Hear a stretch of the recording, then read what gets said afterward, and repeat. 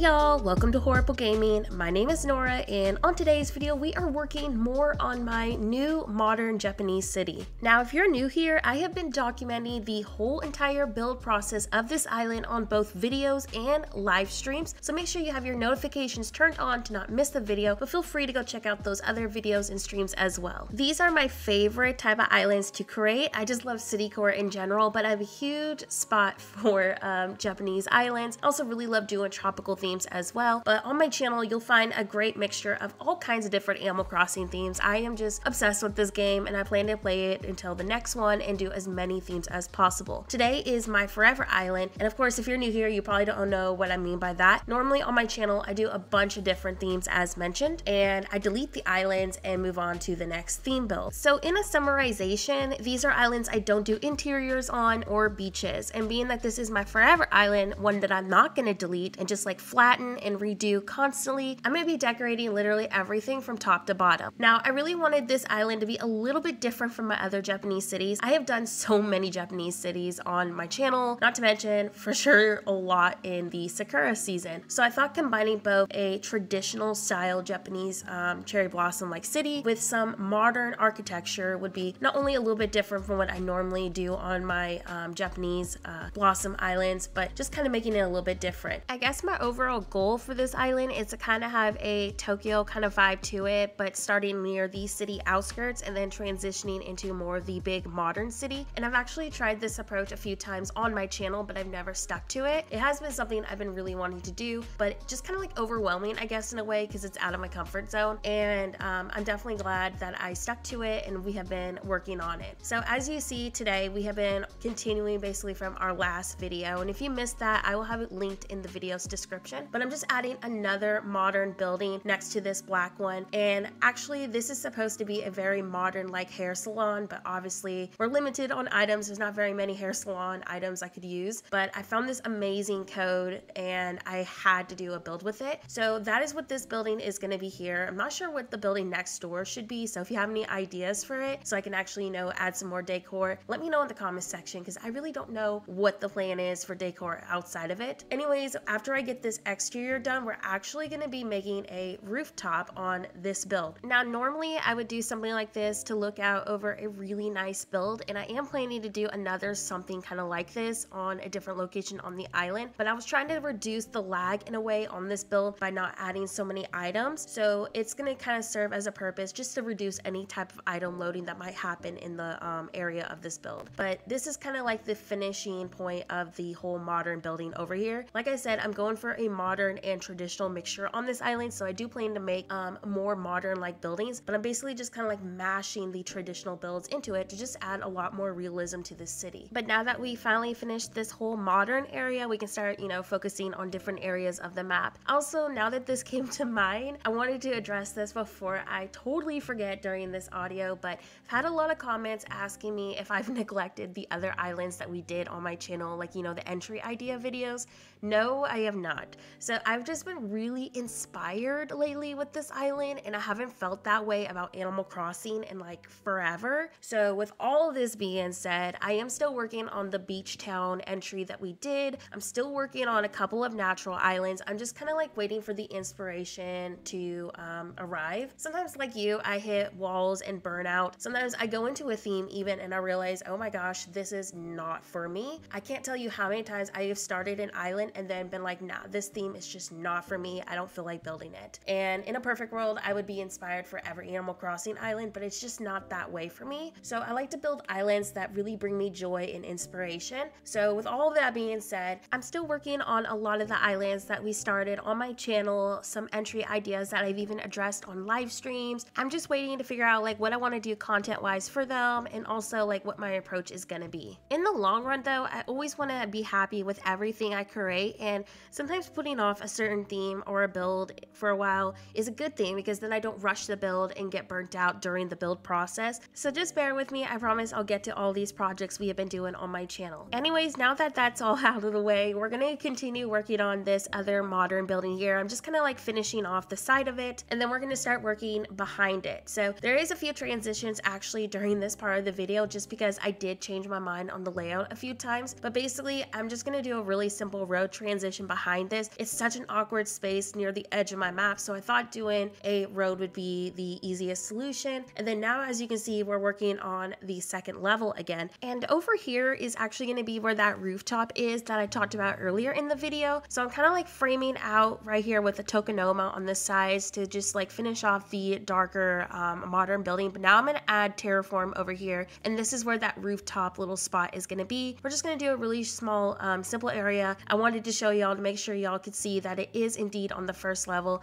I still can't believe they removed the fourth level glitch from us, because that would help capture these skyline builds so much better, but we are making do with what we got. Now that I have all the tokonoma over here framed out, I'm going to put a few of these construction items over here just to make it look like the side of the building is under construction, and then we'll start decorating our little rooftop spot. I really thought that this was also just a really cute build to do over here, being that it is at the edge of my map. It just kind of added something a little fun over here and interactive. But if you're not doing a building like I am working on today, maybe you have a school build, this would be such a great addition to a school, like a little hidden sitting area. So there's so many options, I think, with a build like we're doing today that you can incorporate onto other island themes as well. So definitely just keep that in mind. But I just thought this little rooftop was such a cute idea, and it helped reduce any item loading and lag as well, because we don't have to use a bunch of tokonomas. So my general plan just for this whole area on my island, including on the left side, which we haven't started, this is like my main shopping area and big city spot of the island. So I'm gonna have a lot of different shops going on over here. If you have any shop ideas you would love to see on this island, let me know in the comments section. As much as I hate to do it, I'm probably gonna have to part with some road pieces, but at least that'll like add some more custom design space for us. I have really no other plans for this island quite yet, but I was considering on doing a Sakura festival, so maybe we can definitely do that near the downtown part of this island. But as for everything else, I really don't know what my plan is for this island. I'm just kind of going with the flow and seeing what happens, but I do hope that this island has just been bringing inspo to someone out there who really needs it. Anyways, I'm gonna go ahead and map out this area with my road code, and then we're gonna just like frame the edge of the map with some safety railing and maybe some plant partitions and call it good. Once we finish this location up, I think I'm gonna start working on a small like little convenience shop, and this will be inspired by my friend Zara Crossing, which is also the owner of the road codes that we've been using on this island too. I just really thought Zara's build was adorable, and it really complemented the theme that I'm doing, so that will be the next step on today's video. I am really excited though with how much progress we were able to make today. I feel like we're definitely at a good start for this downtown shopping district area, but I do want to put probably my 7-Eleven in this location too, just to really highlight that there is a lot of shop areas going on. But anyways, once we finish up the details over here, we're gonna start working on that little convenience shop, and this is where that convenience shop is gonna be. And I thought that this placement would be really good for it, because then we're blending in both those more traditional looking builds with some more modern styled architecture like buildings. And I feel like this just adds a lot more realism, because not every building is the same looking in cities, and this just really highlights both the traditional and modern look that Tokyo has, which is honestly a lot of where my island inspiration is coming from. So this build is kind of similar to my modern Japanese home build, and I'll have it linked in the video's description in case you want to go check it out. But it's a little bit different too. So instead of like, you know, layering with the medieval walls, we're going to be making use of the fence over here, and then we're going to use the medieval walls and storefronts. So the medieval wall and storefront combination is very similar to my modern Japanese home build, but I really like how this isn't as, you know, large of a build. It's kind of more compact and space friendly. So I really liked this version of Zara's build. And I also really liked that the build itself uses the short simple panel, which I feel like is such a wonderful item, but I hate that we can't place it on top of things. So it's like my biggest negative with it. But that's what we're going to be placing actually in front of the medieval wall instead of the storefront immediately. So this little land strip, that's going to have customized short simple panels on it. And I just feel like this is such a wonderful layout.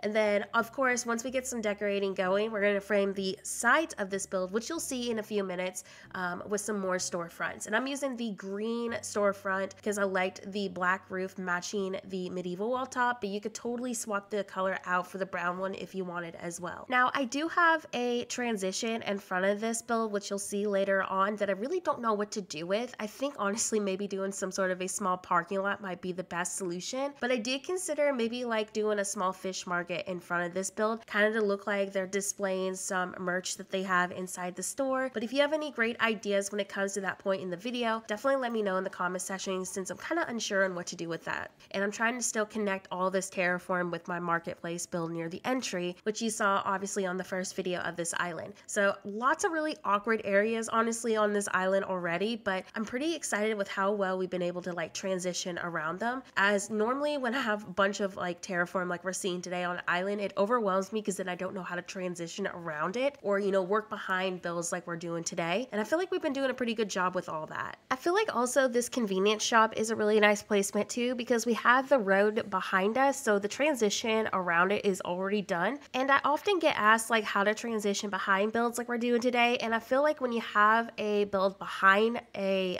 city core like structure or like some sort of a road transition, it just makes the flow of the build a lot easier to work with. So my advice always is to try to build where you already have some stuff like going on behind it or a road transition done, just because then you won't feel overwhelmed about all that empty space behind the building. So once I place these short simple panels down, we're going to get some decorating started, and I'm also going to be placing a incline over here, which you're not going to see. I'm going to already be transitioned during the footage, but as you can see, we have a really awkward ending to this road over here. So I'm kind of like blend it out, also add some brick pathing, and then get an incline placed. And as you can see, it looks a lot better after that adjustment. I also feel like it added some much more dimension and height to the build and more realism, because in cities, not everything is placed on one level. So don't be afraid to like terraform and have some awkward areas, because then it adds just so much more realism. Like at first this area was really overwhelming to me because I didn't know how to fill it in, but after I got that little fenced area done right by the incline, the whole build honestly just started really coming together well. So after a few more details in this location, then we're going to transition and do a walkthrough of everything we did on today's video. I hope that today's island build brought you some inspiration. Let me know if you plan on recreating it for your island. Before this video ends today, I do want to give a huge shout out to all of my channel members. Your support just means the absolute world to me, so thank you again for supporting me as a creator. A huge thank you to Adriana Dawson, Madison Rachel, Jim Holman, Cosmom,